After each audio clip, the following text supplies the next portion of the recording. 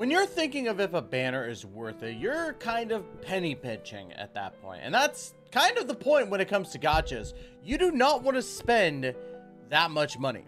And when you're thinking about spending that money, again, you want it to be worth it. Yes, a 5-star could be absolutely great, but your 4-star pool could be absolutely garbage. Take this, for example, 2 out of the 3 4-star units are actually, in my opinion, and in a lot of other people's opinion, trash. So let's talk about that. But before we get into it, make sure to hit that like, comment, subscribe. Go ahead and hit that notification bell to be notified when the next video comes out. And of course, leave a comment about what you think about these units. And don't forget, I'm sponsored by the ever wonderful Gamer Subs. Use code TYSTRA for 10% off. Today, I actually made a little concoction. I did my 3 scoops of goof juice, but I added some lime juice in there and also put in a liquid death, which is fantastic. It came out really good. So delicious. So, let's go ahead and talk about this. So, when I say 2 out of the 3 4-star units are trash, I do truly mean that. And we're going to talk about that by adding something else into this type of video, because I haven't added this into the videos really. But let's first talk about Arlen. And Arlen, in my opinion, is one of, if not the worst unit in the game. And it's not to say that he's a bad character, it's just more so his kit just doesn't last. Like, comparatively, like, you look at look at this, right? You look at this, and it's all single sentences, which it normally, like, lesser could mean better. But it's not really when it comes to Honkai Star Rail. If you have a little bit less going on in your kit, you're not really going to do much. Now, am I saying that the more words in your kit, the better? Absolutely not. But what I am saying is that when your kit is so basic and all you're doing is taking away your own HP to do some damage every once in a while, it's not helping your case. Like, you know, for example, consumes Arlen's HP equal to 50% of his max HP and to deal lightning damage equal to 300% of Arlen's attack to a single enemy. If Arlen does not have sufficient HP, his HP will be reduced to 1 after using his skill. And that's just with the skill. Ultimate deals lightning damage equal to 384% of Arlen's attack to a single enemy, and lightning damage equal to 192% of Arlen's attack to enemies adjacent to it. Now, Arlen is, of course, a destruction unit, so if you're looking for something to hit multiple targets, yes, Arlen works. But let's go ahead and kind of go over towards the tier list. Now, this is Pridewind's tier list, right? So it doesn't mean that necessarily, like, it's the best tier list out there, but Pridewind has been known to really take into account a lot of, you know, factors. Now, when you look at this, we're going to look at Memory Chaos, Pure Fiction, and Apocalyptic Shadow. You look at Memory of Chaos when it comes to your damage dealers, and Arlen is right down there with Yangqing, right? And even, you know, Trailblazer Physical, which is pretty bad. Now, that's a 4-star, and I think it says something that, you know, Yangqing is actually tier 5 as a 5-star, but I digress. So Arlen's down there, right? Let's go to Pure Fiction. Oh, look, he's down there again, alongside Danheng this time, but this is for Pure Fiction, which Pure Fiction is like, you want to deal as much damage to multiple characters as much as possible.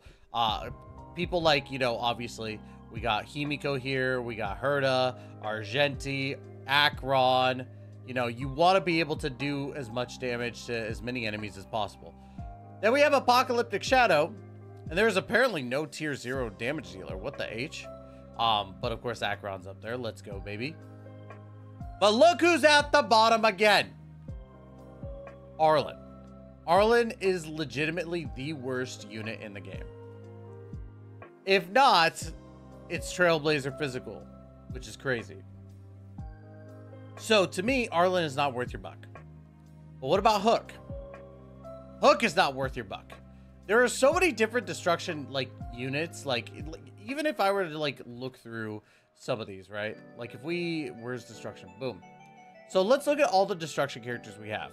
Because Hook is down there at tier 3 for Apocalyptic Shadow. She's at tier 4 for Pure Fiction. And in Memory of Chaos, she's in tier 4. So she's just as bad. Not as bad as Arlen. Pretty bad. We got characters like Firefly, Imbibitor Lune, Jing Liu, Yun Li. Hell, you could even go with, you know, Zhui Yi, or even like a Misha above them in Memory of Chaos. But Misha's pretty bad too, in my personal opinion. And also in Braided's opinion as well. Yi is like just better as the 4-star. So there's not really a lot of destruction 4-stars to like really consider as good. So you're kind of stuck with either Arlen or Hook unless you get Misha or Yi, which Yi we got free in this last update. So I think that's, or is it this update we got a free Yi? I think it's actually this update that we get a free Yi. So you should be going for her. But overall, Hook is just not great. She does fire damage, afflicts characters with burn, so on and so forth. That's really it. She's not really doing that much for your account.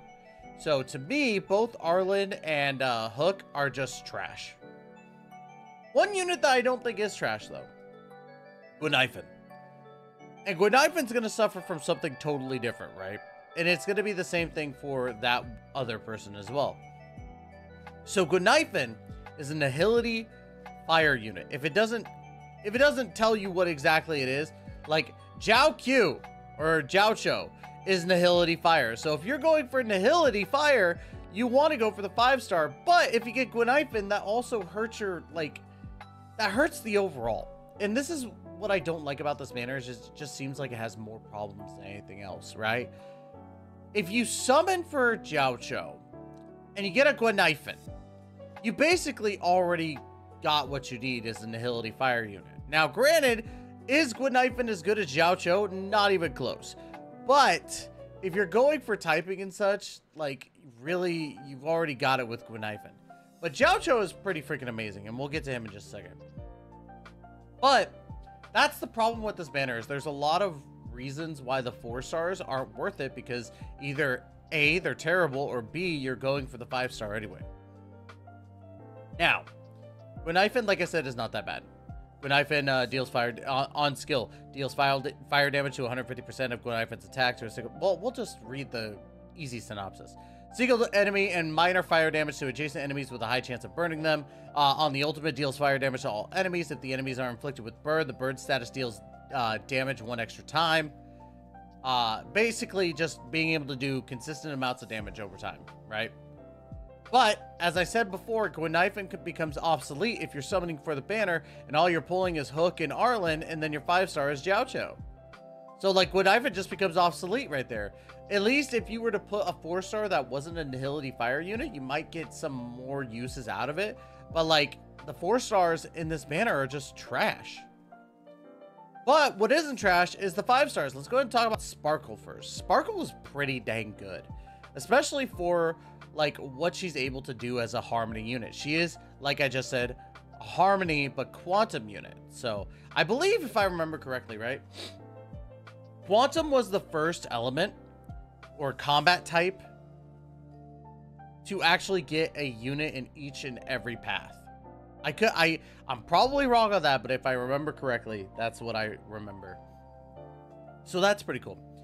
She increases all allies' crit damage and advances actions forward, recovers skill points, which is 4 skill points every time she uses her ultimate, and enables damage boost provided by Sparkle's talent to be additionally enhanced. If you look at the talent, increases the team's maximum skill points, which increases it to 7. Whenever an ally consumes skill points, enables all allies to deal more damage. So she's really good to put on a team with someone like an Imbiber Lune, Jingyuan, teams like that. And honestly, if you look at, like, where to put her, like, Memory of Chaos, where is she? Oh, wait, I only have Destruction Unit. Let's go ahead and star everybody real quick. She's literally up there for Memory of Chaos. She's up there for Pure Fiction, and where is she on here? Is she lower on here? Or am I just great? Oh, she's right there. Okay. She is a little bit lower, but still pretty dang useful, right? What about Guinaifen? We didn't look at Guinaifen. So we're on Apocalyptic Shadow. Where's Guinaifen at? Guinaifen's in the tier 2. Still really good. Pure Fiction. Tier 2. Okay. And then Memory of Chaos. Tier 2. Okay, so she's definitely way better than the other 2 4-stars. But as you saw, like, Sparkle is floating in that 0.5 range or 0.5 range. And then tier 1 over here. She's still really, really good. I love Sparkle. She's hot, too. I'm just saying. But yes, let's go ahead and move on to Jiaoqiu. This guy is pretty bonkers in his own right? So, on a skill, deals fire damage to a single enemy and minor fire damage to adjacent with a high chance to inflict 1 stack of Ashen Roast on the primary target. Let's see, where's the Ashen Roast? There we go. Sets the number of Ashen Roast stacks to enemy targets to the highest number of Ashen Roast stacks present. Then activates the zone and deals fire damage to all allies or all enemies. When inside the zone, enemy targets receive increased ultimate damage with a chance of being inflicted with 1 stack of Ashen Roast. Where is this Ashen Roast? I need to know what Ashen Roast is. After attacking, there's a high chance to inflict 1 stack of Ashen Roast to the target, causing the enemy to take increased damage and also be considered as burned at the same time. I was looking for the description of Ashen Roast, so there we go. It's basically dealing more damage over time. And then for his ultimate, that's what we were talking about, receiving more ultimate damage. So he's pretty dang good in his own right. He basically will debuff or increase or debuff increase. I'm literally wrong on both things. Buff your character's damage overall with Ashen Roast. The only thing that sucks is that for me, Jiaoqiu is always talked about being this, war medic, like a battle healer. It's all in the story, right? So why can't he heal? Apparently he used to be able to. Does he heal in any of his stuff? Let's see. Enemies that turn number of stack. No. Anything else here? Let's see. Immediately regenerates energy. That's technically considered healing, right? No, not the case. But yeah. Jiaoqiu cannot heal, and he is a battle healer. A Foxian healer. You know how cool it would have been to actually have a Nihility healer? It would have been insane. So, I'm off my rant box, soapbox, whatever you want to call it. Should you summon for Jiaoqiu and Sparkle? In my opinion, no. And the only reason why I'm saying that is while both of these 5-star units are really, really good, right? Sparkle's considered top tier. Jiaoqiu is going to be like one of the best Acheron supports. So if you want an Acheron support, yeah, you should totally summon for Jiaoqiu. If you want a really good Harmony unit that's going to work well with your destruction units, Sparkle is great. However, if you look at it from the perspective of is the banner worth it? No. These 4 stars are not great additions to your teams except for Gwynaifen. Gwynaifen is a great addition to somebody's account. But otherwise, if you're looking at Hook and Arlen, you're losing out on so much potential for future banners, right? Especially with Fei Zhao and Lingsha right around the corner. I don't know, man. I hate saying that this isn't worth it because I want Jiaoqiu myself, and I'm going to be summoning for Jiaoqiu. Because you guys won't let me not summon. I'm just kidding. But I would definitely say, in general, the banner's not worth it. The 4 stars are terrible, and the 5 stars are great, but you need to have specific units for them. Jiaoqiu needs Acheron, Sparkle needs a Imbibitor Lune, Jingliu, characters like that. So, I don't know. Let me know in the comments down below if you're going to be summoning for these characters. Would love your opinions on this. Don't forget to like, comment, subscribe. Thank you so much, and we will see you in the next video. Please take care and be safe.